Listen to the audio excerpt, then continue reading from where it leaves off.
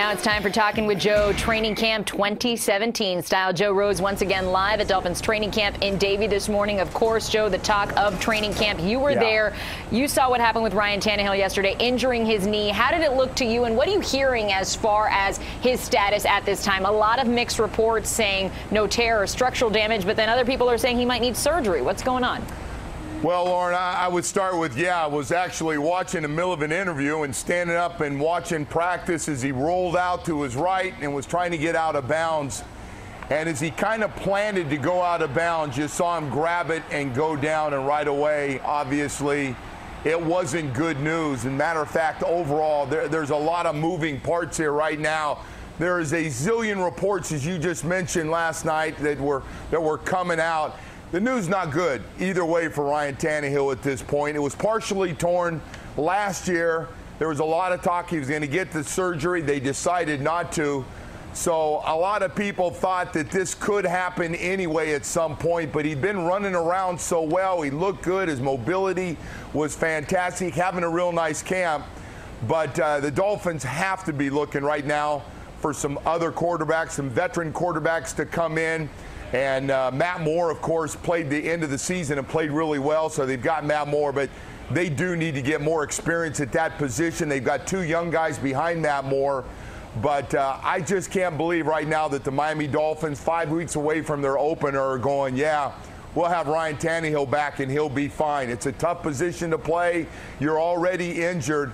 I think the Dolphins are making plans to move on right now.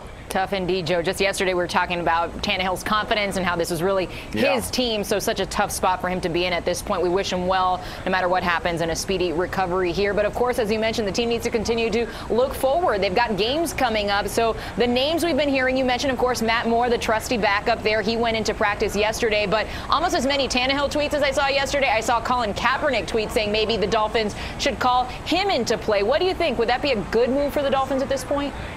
Well, let's go through some of the names, Lauren, if you have time, and that producer doesn't cut me off here because it isn't a good one to talk about.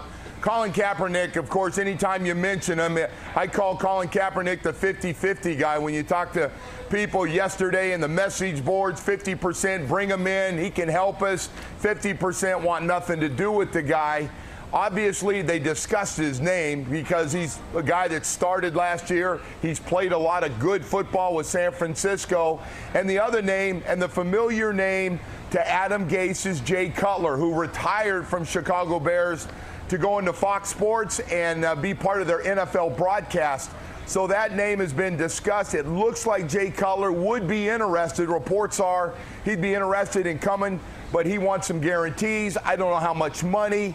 You know, when you start talking about starters' money in the NFL, it's a lot. He doesn't want to be a backup, obviously, coming out of the TV booth and coming back for that.